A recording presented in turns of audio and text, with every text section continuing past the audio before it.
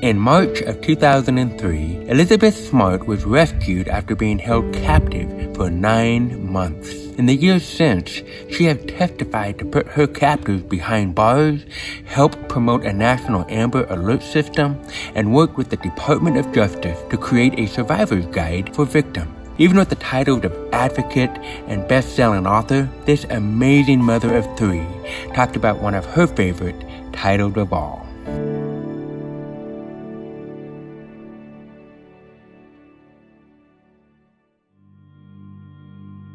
So I was born and raised in Salt Lake City, Utah.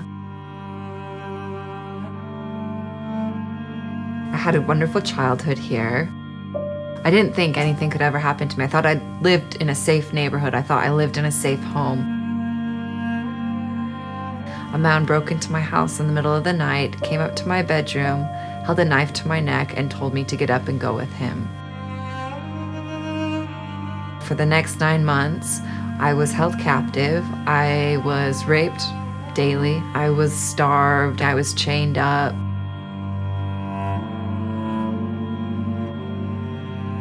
I'm so grateful for just everyday people who kept their eyes out, who acted when they thought they saw something.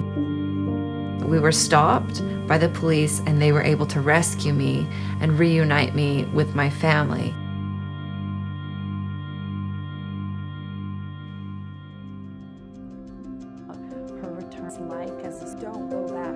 I am here today because of my family, because of that love, because of that support I've had in my life.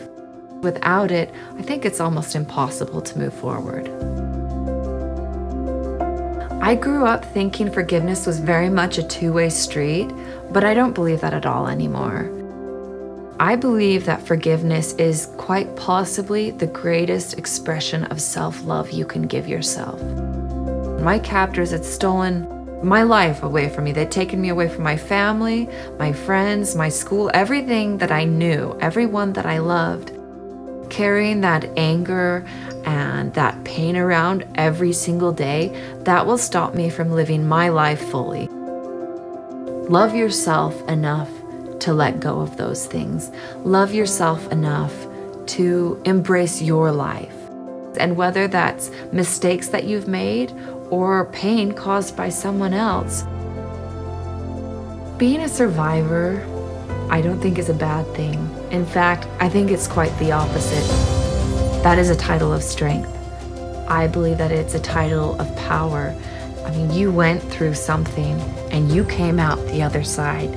You did not give in. You didn't give up. You kept going. You kept on fighting. You kept on working. I'm perfectly happy to go by the title of survivor because to me, that is a very powerful name.